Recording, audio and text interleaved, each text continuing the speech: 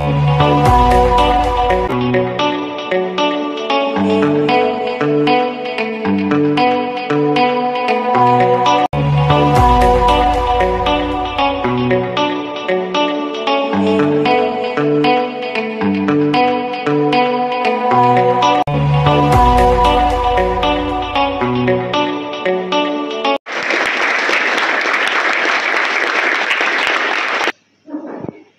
this is a very small step for our school, initiating your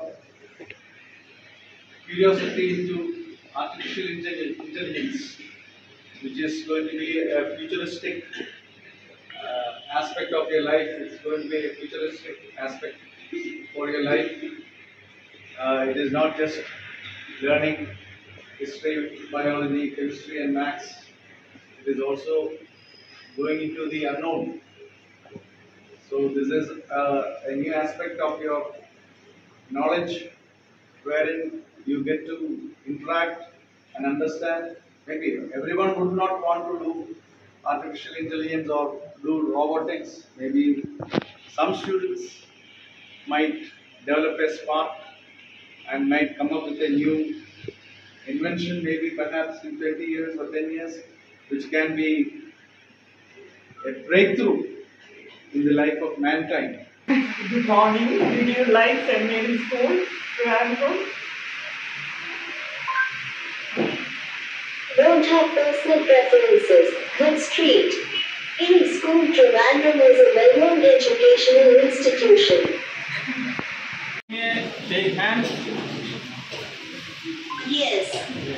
Hi, nice to meet you.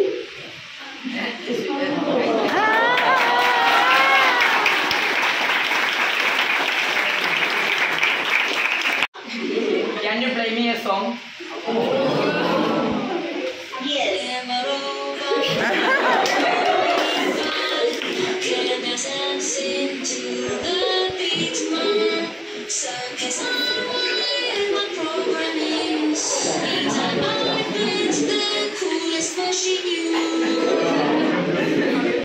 And the caster is there for stabilizing this motor.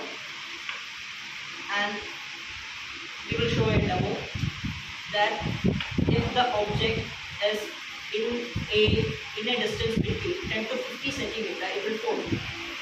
You can see. But if it's less than 10 centimeter, it will move backwards. My name is Nagesh. I have made a response of an object meter. First of all, what is an object meter? An object meter is an automated machine which an object appears in front of it. It will match the object out of the way to continue its path. Now, this is the game. And for the working of this game, we have used the block for the scratch. We have used the loop sound. For the movement of the chip, we have used the code for the chip.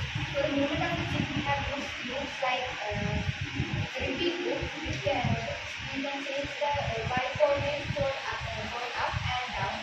The traffic lights and stoplights. It controls the flow of traffic in road intersections and pedestrian crossings. There are three colors in it. The first one is red, which means stop. The second one is yellow, which means wait for a few seconds before proceeding. And green means you can go.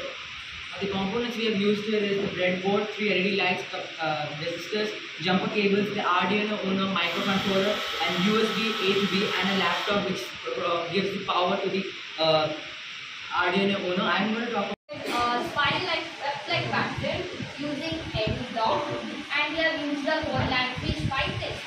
So as you can see, when we open this program, you can see that start code here is block is already present. And from the imports, we have taken from third import. And to run the program, we need what is the advantages of AI in education. Features of AI in education include 1. Personalized learning. It can adapt to individual student needs. Many personalized learning experiences and tailored content to enhance student engagement and understanding. 2. Hey robot, what all can you do?